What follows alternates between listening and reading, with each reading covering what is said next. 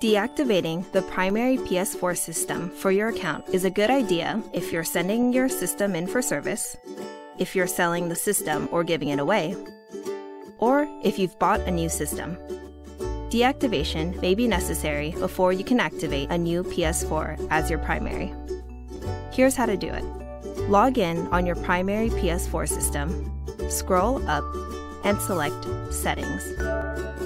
Go to Account Management, followed by Activate as your primary PS4. Then choose Deactivate and select Yes.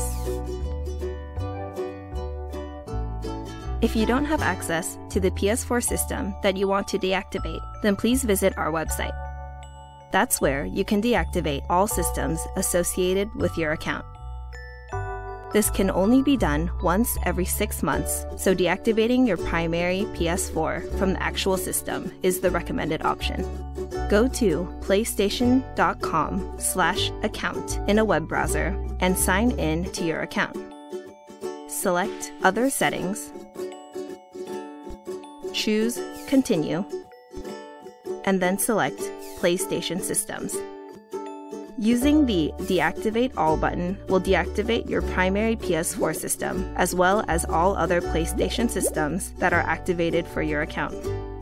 This means that you'll have to reactivate PS3 systems or PlayStation Vita systems for use with your account before you can play downloadable content on those devices.